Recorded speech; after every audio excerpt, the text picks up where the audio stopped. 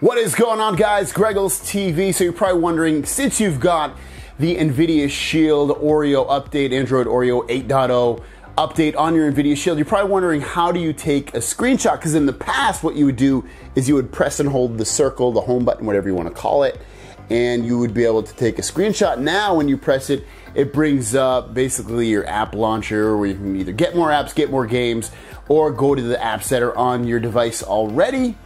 But that since has been removed with this update. Maybe you're thinking, oh, if I double tapping brings up the apps that you have open. So it's not that. And to come to think of it, come to find out, there's no way to take a screenshot at this time of making this video. There is a one way, actually. If you plug in a USB or a Bluetooth keyboard and hold print screen, it'll take a screenshot, but the only way to get it off at that point is to plug the NVIDIA Shield via USB into your computer and then pull the image off that way, which is a huge pain in the ass, and it's not worth it at that point. Another way you might think, well, it has a Google Assistant into it. What if I hit the Google Assistant button? Well, let's go to that and try.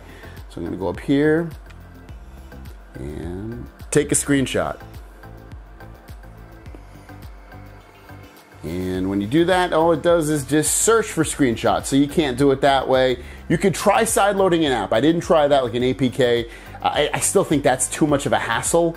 There's no other button combination that does it. It's not like, you know, A and start or back button. If you hold the back button, that doesn't do it. That just brings up the settings. It's not the start button. When you press the start button, nothing happens. So there's no way to take a screenshot currently with the NVIDIA Shield on the Android 8.0 Oreo update, unfortunately. So we'll definitely, once it does happen, I will definitely put a video link down below, or if it never happens, I'll put a video link in the description down below with that updated video so that you can watch how to do that. I guess reportedly NVIDIA is saying that they have removed it and they're possibly going to put it back in a future update, but I wouldn't hold my breath on that. It probably, at this point, won't happen.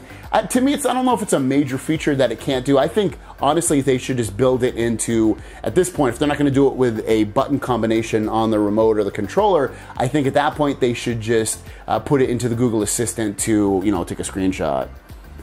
Take a screenshot. And you'll see it's not going to do anything. It just searches. So it just shows you how to take a screenshot with a phone. So unfortunately, it's not there. Again, if it happens, I will definitely make an updated video and link it down below. If you have any questions or comments, leave them down below. Thanks for watching, guys. See you down the road. Peace.